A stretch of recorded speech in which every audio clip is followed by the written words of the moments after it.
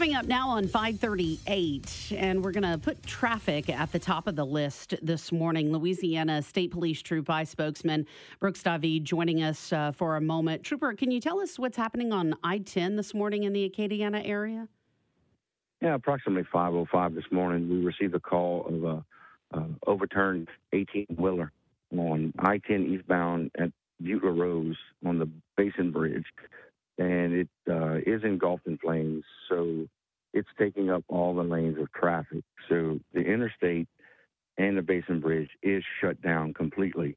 We are rerouting traffic from I-10 eastbound onto I-49 northbound.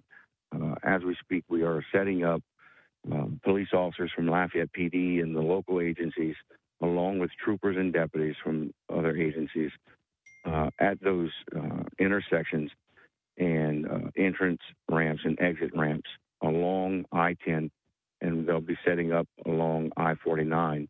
We also notified Krotz Springs and Fort Barry to let them know they'll have an influx of traffic. Once that's done, we will implement the shutdown of I-10 and start redirecting that traffic. We do not know how long Interstate 10 will be shut down.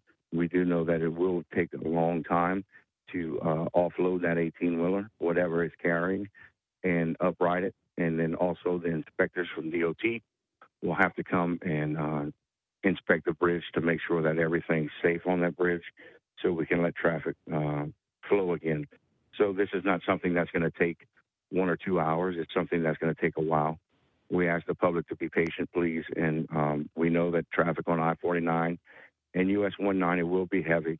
So if they're hearing this, please get ready quick and leave a little bit early, and please drive with patience, and we'll try to get it open as soon as we can. And so that is I-10 eastbound right there at Butler Rose. Now, like you said, we don't yet know what the 18-wheeler was even carrying, so that it's just another reminder that it's going to take a while to right this situation.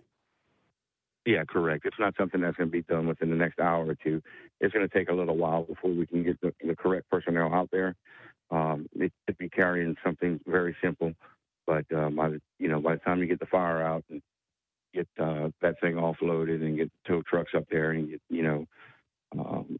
the bridge inspected and everything else and get all that traffic clear, it's going to be a while. So we just ask people to have patience, and we'll get it open as soon as we can. All right. Well, we will get the word out to all of our folks. Louisiana State Police Trooper Brooks David. Thank you, sir. Appreciate it. Have a good one.